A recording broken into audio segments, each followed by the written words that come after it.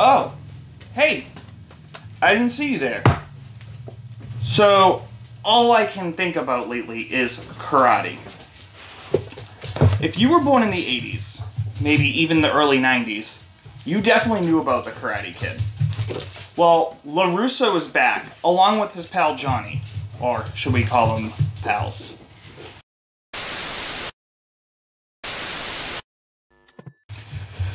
YouTube Red has clearly delivered us a great series, which is kind of funny because we haven't heard anything really about YouTube Red, and now they're on every social media page in existence. Cobra Kai is an amazing sequel to Karate Kid. And when they spoke with Ralph, he actually said, you know, I was very hesitant to do this because I wanted to do it in the right way. I wanted to do it in a fashion that would honor the original, and you cannot honor the original Karate Kid as far as he was concerned. So he put a lot of thought into this. I don't know if he was approached on this or if he approached someone else, but there was a lot of thought put into this, and it shows. Cobra Kai is a drama, and it really follows Johnny for the most part, which is kind of a crazy twist, considering Johnny was made out to be the bad guy. Or Johnny was the bad guy, depending on how you look at it. Johnny swept the leg, right? As everyone remembers. Well, this is 34 years later, and Johnny is now kind of a washed-up dude trying to get back on his own 2 feet. And he's got a kid, and LaRusso's got a car dealership and a family. And it just follows the story of Johnny trying to, you know, do what's the right thing. And, you know, what he runs into for issues, as well as following LaRusso. It's very much a drama, but it's a drama with some great action sequences, and it's a well-thought-out drama. So it follows Johnny's student, and it follows LaRusso's story, basically. And Johnny's student in the first episode, you know, he's a washed-up, basically, geek. And Johnny takes in all of him and opens up his school and takes in all of his friends and teaches them, you know, how to have pride. May not do it in the best fashion, but he has good intentions in what he's doing.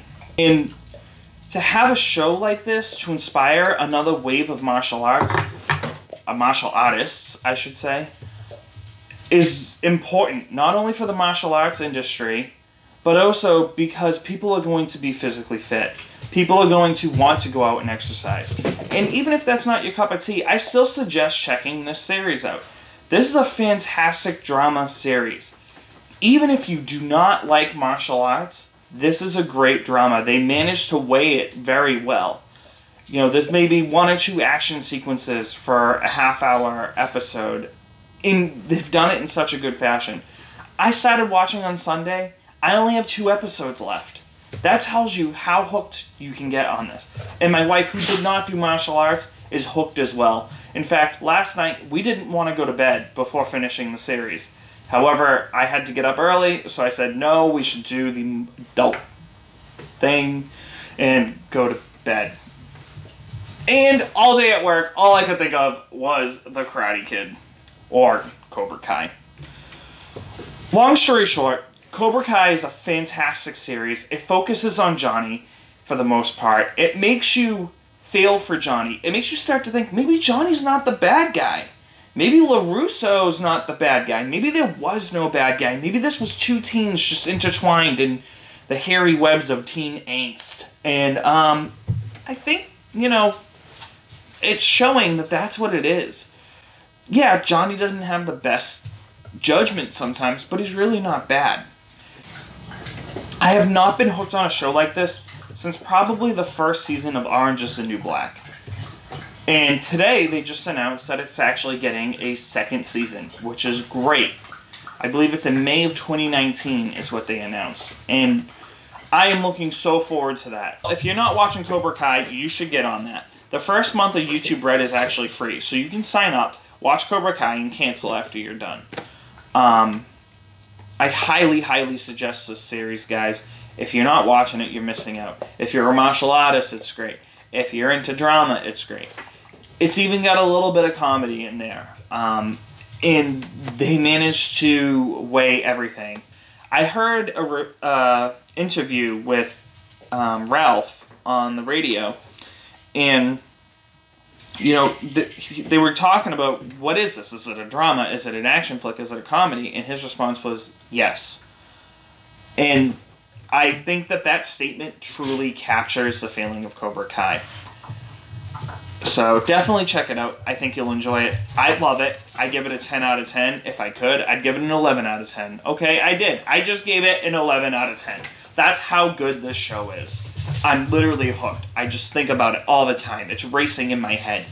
I mean, granted, I'm a martial artist, so it just races in my head generally, but, you know, this is really racing in my head. This show is fantastic.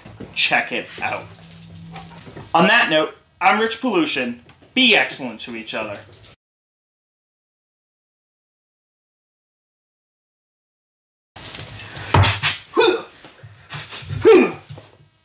Oh, hey, you're still here. So, yeah, fun fact since you're still around. If you watch the credits scrolling in the beginning, it says executive producers, and in the executive producer list is Will Smith's name and Jada Pinkett's brother. I wonder if they're trying to redeem themselves over the Karate Kid remake.